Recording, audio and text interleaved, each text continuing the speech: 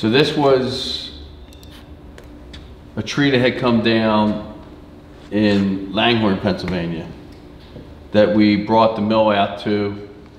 This was a 10-foot long log, 22 inches in diameter at one end, about 17, 18 inches in the other.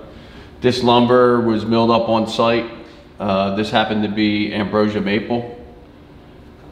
We took this lumber, we cut that into slabs, and those slabs now are dry and are in our shop here in Huntington Valley. We have the ability to bring this mill out to your location, take a fallen tree like this one here and cut it into, slabs, lumber, or anything that you need to use for your project.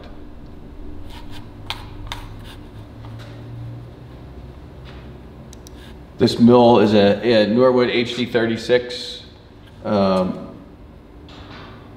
We can do up to 29-inch slabs, or we can take a 36-inch log, turn it into a 29-inch cant, and then cut that 29-inch cant into 29-inch flat slabs.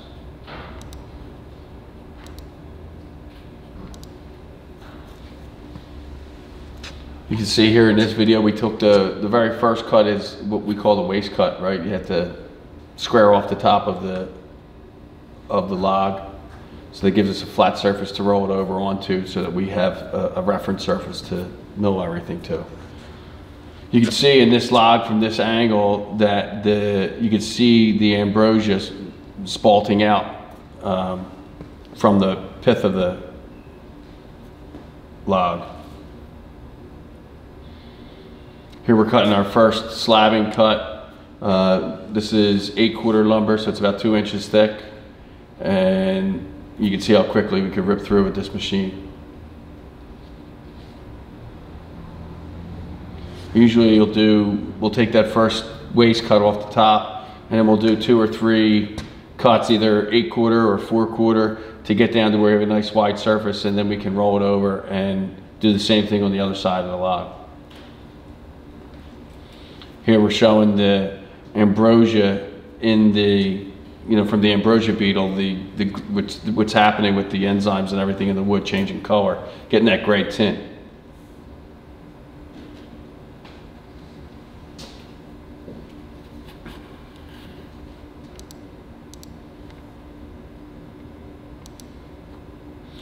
Here we've taken the slab, we've flattened it on the other side. You can really see here the heartwood where all the ambrosia has happening from the beetle, and now we flip that flat surface down as a reference surface, and allows us to flip over to the other side. We'll have a waste cut there, and then we'll cut more 2-quarter or 8-quarter or 4-quarter lumber off of that. Here's a shot from the end. Once we get it like that, we can go ahead and do 3 or 4 or 5 different cuts before we actually have to pull the slabs off, once we have that flattened on the one side. And you can really see in here how the grain of the ambrosia is running through the maple. Another shot, a still of that grain again, and all the graying happening from the ambrosia maple, the ambrosia beetle in the maple. You can actually see where the beetle has bored into the log.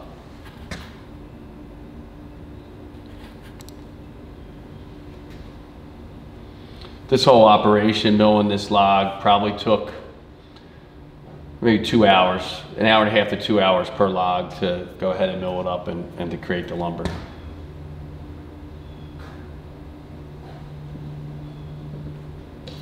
Well, we recommend that you have all of your logs already in one centralized location where the mill can pull parallel to the logs. It'll save you a lot of time and money. We charge $75 an hour for one man to come out with the mill. We ask that you have a helper there.